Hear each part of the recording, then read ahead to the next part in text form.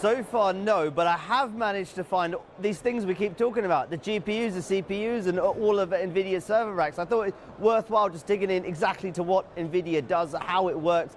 Behind me is the GB300, their latest iteration of their server trays. This is effectively the computer tray. At the top, you see 4 copper bits. Those are the GPUs, the graphics processing units in the server tray. Underneath that, there's 2 other copper bits. Those are the CPUs, and they're all interconnected to make it work. Just next to that, you have what's known as the NVLink switch tray. This also goes into a huge server rack, which I'll show you in a moment. And this links all of these computing trays together to form these systems that Nvidia talks about in terms of the GPUs, in terms of the server racks. Now, we're walking by a few server racks right now. We're going to stop at one in a second. This one on my right here is the server rack for the GB300. So all of those trays I've just showed you are in this server rack. You've got 10 of the compute trays at the bottom and 8 at the top and 8 on the bottom, and all together, and then there's a few of the switch trays in the middle to link them all together, and all together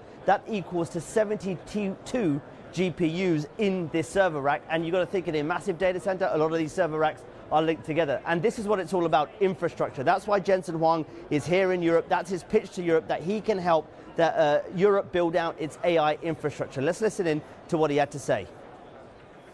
The intelligence comes from the data of your country.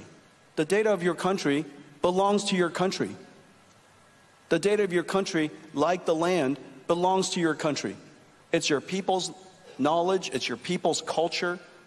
It codifies your common sense, it codifies the core values of your people. Most of the data, in fact, is not even on the internet. A lot of it is in your congressional libraries or historian libraries or wherever it is in your companies. That data belongs to you. You should find a way to learn how to harvest that data, transform that data into AI. You have, of course, you still use public models and things like that. But here in France, you have the benefit of Mistral, who knows how to help you do that. And you could do that for your government, you could do that for your countries, your companies, and build the AI here. There's no reason to outsource that. The capability exists.